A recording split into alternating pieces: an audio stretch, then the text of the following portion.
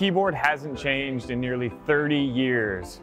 But here at CES, it has. Microsoft announced the new Copilot key on January 4th, coming to Intel Core Ultra PCs. And there's really three main functions that we see right now with Copilot. There's OS functionality, we have generative AI, and then we also have just your general LLM interactions.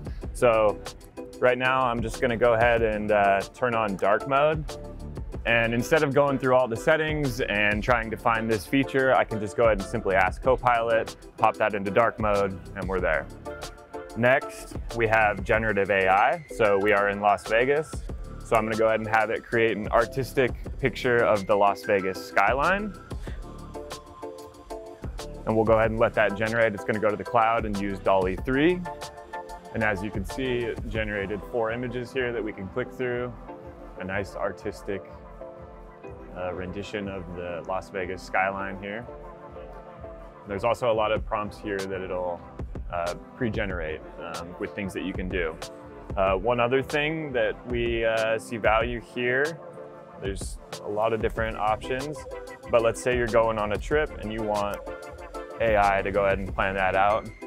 It's gonna go ahead and generate a 4-day itinerary or trip for you.